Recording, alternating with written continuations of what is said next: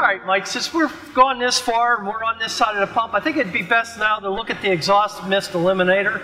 Okay. It's a basic cartridge type filter. It's very simple to get to. You just unscrew the thumb screw at the top of the cap. And then that just pulls off? It pulls off. You want to make sure there is an O-ring on the top. You want to make sure it's there and in good condition. Okay. And this is the cartridge? That is the cartridge. Of course, this is a brand new. Yep. Looks pretty clean. It looks pretty good. But say it's 6 months old, you want to replace it, just simply drop in the new one. Reinstall the cap.